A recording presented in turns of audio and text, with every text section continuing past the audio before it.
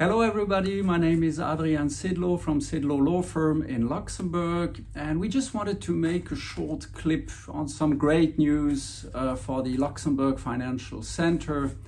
Our securitization law of 2004, which already had a great success, will be amended on certain points and which will render it even more flexible and more attractive than it was until now.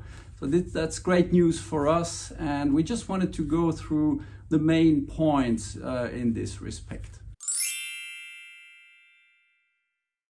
So the first change relates to the way a securitization vehicle may be financed.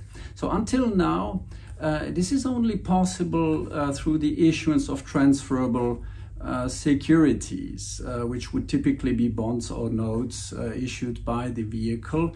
This has been broadened now, and securitization vehicles may issue financial instruments in the sense of the financial collateral law of 2005 in Luxembourg, which is much broader in scope than the definition of transferable securities. And even better, you can have the financing through loans, which will be, in my view, a game changer here. The second change relates to the fact that new forms of companies have been added as possible securitization undertakings. So now you can also have sociétés par action simplifiées, which are very much used by French clients. You can have an ordinary limited partnership, which is very much used by German clients, and you can have a special limited partnership that could act as a securitization vehicle. And this vehicle is very often used by our UK clients. So this broadening of the type of vehicles that may be used as a securitization vehicle is very attractive for the financial markets. So the third change relates to the fact that in case you have several compartments under a securitization vehicle, for each compartment you can have a separate accounting with separate accounts, and you're not impacted by any issue that could arise under another compartment. So that's a very good thing. The fourth point, which has been clarified by the draft bill, is about the possibility to do active management of underlying assets of a securitization vehicle, either by the securitization vehicle itself or by a third party.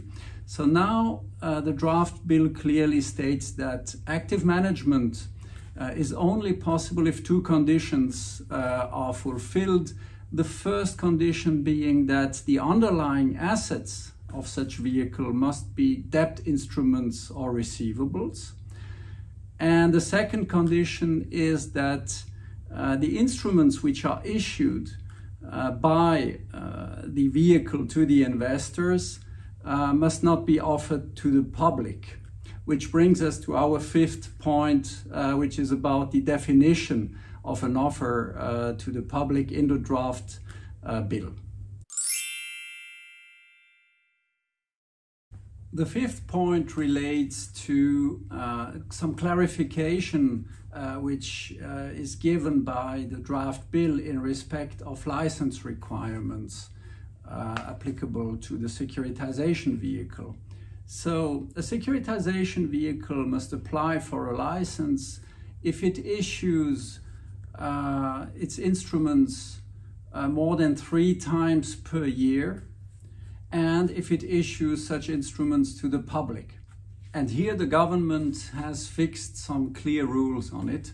So a financial instrument will not be viewed as being issued to the public if it's issued only to professional investors, for instance, or if it has a minimum denomination of 100,000, which means that the draft bill is lowering the threshold from 125,000 as it is now to 100,000, and if it's offered on a private placement basis. So this is a very useful clarification. The last point that I would like to talk about here is the huge flexibility which has been provided for in the draft bill as regards subordination clauses. So in the draft bill, as a matter of principle, it is stated that equity securities rank junior towards debt securities.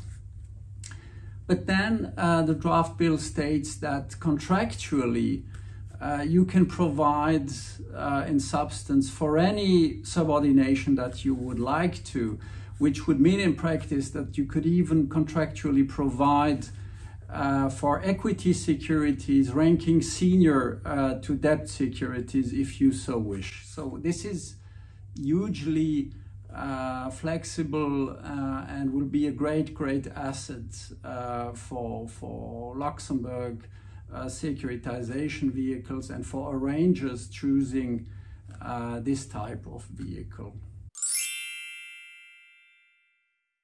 So that was it for this draft bill amending the securitization law in Luxembourg. I hope it was useful to you. So if you have any questions or queries, so don't hesitate to contact us by using the contact details that will appear after this video clip. So thank you very much. Bye.